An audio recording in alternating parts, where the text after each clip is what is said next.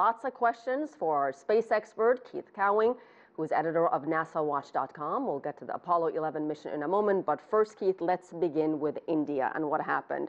Canceling the mission just an hour, less than an hour before. It's rocket science.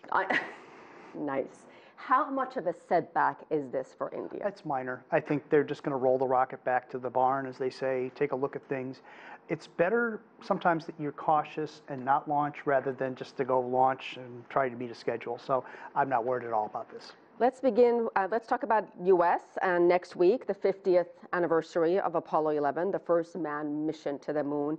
We've seen a lot of progress in the United States, around the world, since that historic day. Talk about what you consider, Keith, the biggest achievement since then.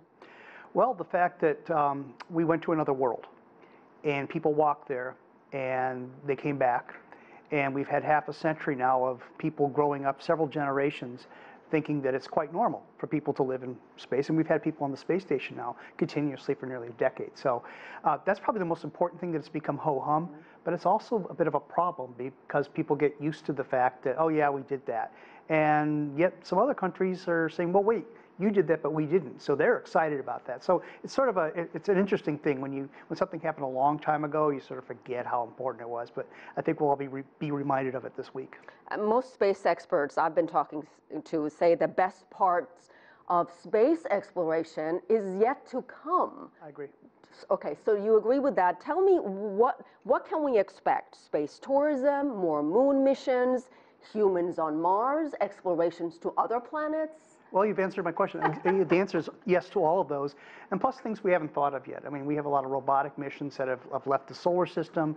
We have telescopes that are being launched that are finding thousands of planets orbiting other stars or looking for life. So the list is almost infinite, like the universe.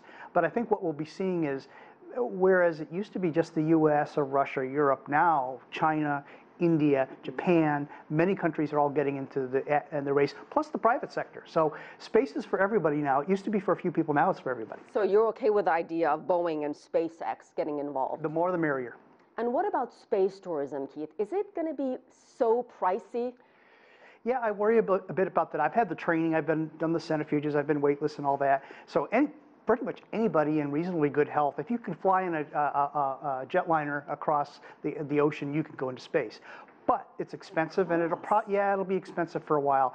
And that's sort of the big stopping point is it just going to be rich people? Okay, well, they'll have fun, but what about the rest of us? I think that's the most important question. You know, as a journalist, one of the most exciting things we covered were the shuttle missions, and there are no more. Was that a mistake? Well, it depends. The shuttle had a purpose, and it went past its prime, so to speak. And the idea then was to say, well, we'll retire the shuttle and we'll go back to the moon. Now, this is in 2001 and 2 and 3.